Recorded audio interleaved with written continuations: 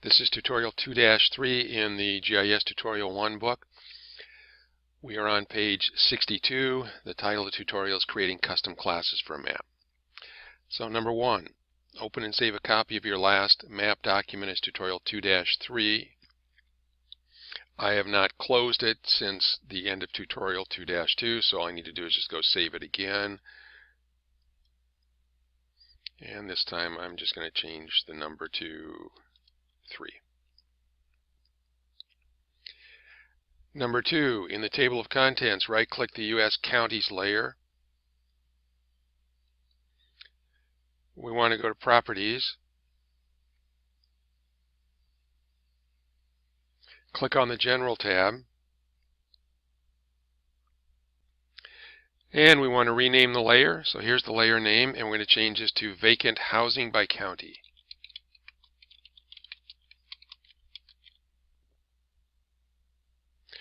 Now we're going to go to the Symbology tab.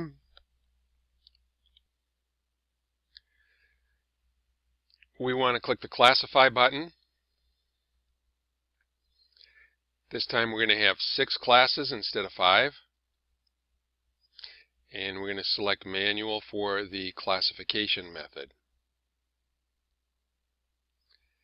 Now we're going to set our own breakpoints.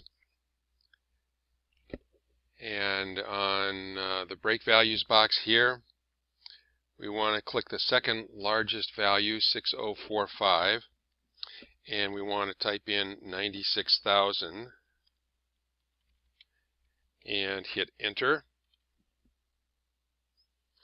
And working our way up, we want 48,000, enter, 24,000, 12,000,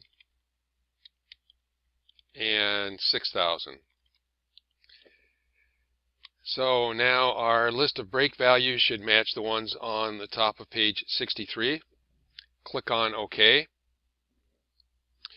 In the label field of the Symbology tab,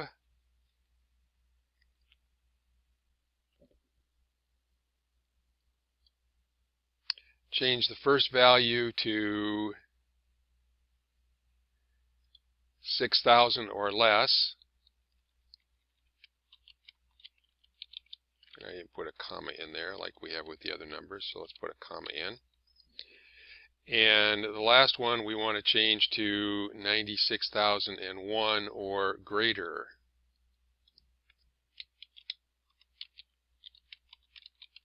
So all you have to do is just click on them and type over what's there.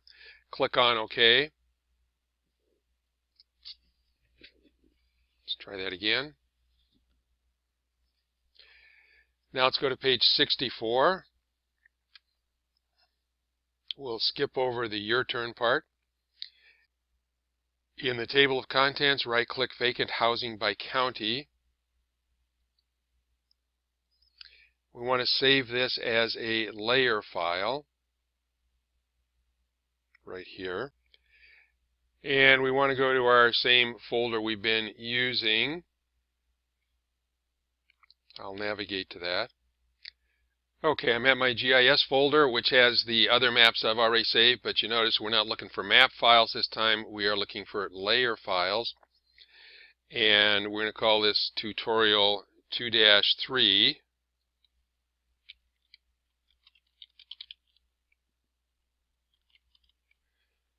And then we're going to save it. Now we're on the top of page 65.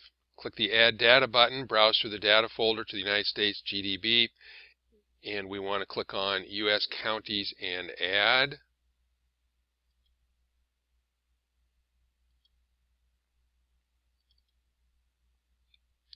U.S. Counties, Add.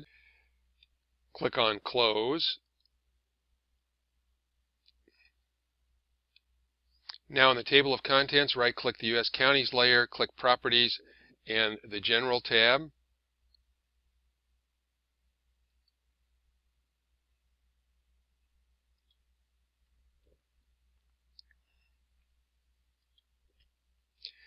And we're going to call this owner occupied by county. So just type on top of the existing layer name.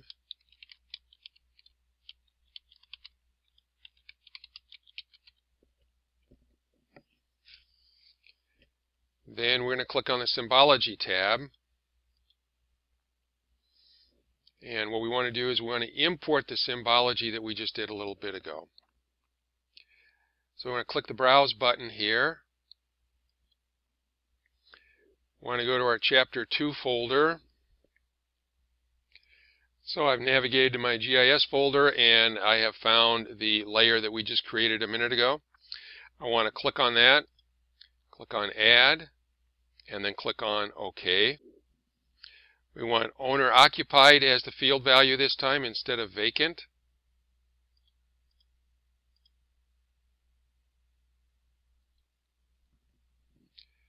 And I hit the wrong one there. I want owner occupied right there. Click on OK. Click on OK.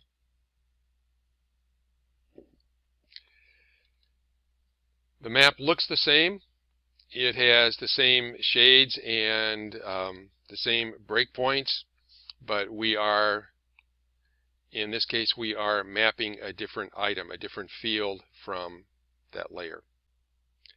Number 7 says drag the owner occupied by counter layer to the bottom and turn the vacant housing by county layer off. So we're going to drag this down to the bottom. We're going to turn this one off. This one should be on top now. If we turn this, hang on a second here while it's redrawing. Now I'm going to turn this one off. And right now, with the vacant housing by county on top, we see a lot of low values in the middle and some high values around the outside. I'm going to turn this off.